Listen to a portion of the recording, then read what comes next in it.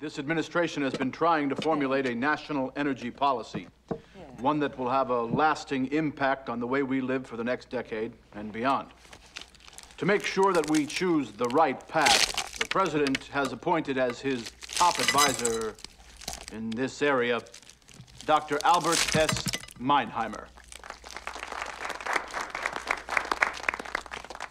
As I'm sure you're all aware, his reputation in this field is without peer, and Dr. Meinheimer will present his recommendations to the annual National Press Club dinner this Tuesday evening.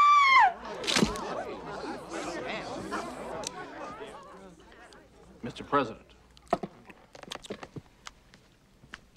I want all of you here to be the first to know that I've decided to base my administration's entire energy policy on Dr. Meinheimer's recommendations.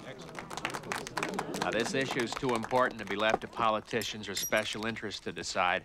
Rather, we need an independent and informed source on which to base our future actions, and Dr. Meinheimer is the recognized expert in this field. Mr. President, if I may say so, I do hope that Dr. Meinheimer won't be influenced by any of the so-called environmental groups. Well, we're all well aware of Dr. Meinheimer's reputation, so I think that perhaps he's best qualified to explain his research methods. No! Dr. Meinheimer. Wait, lady, down.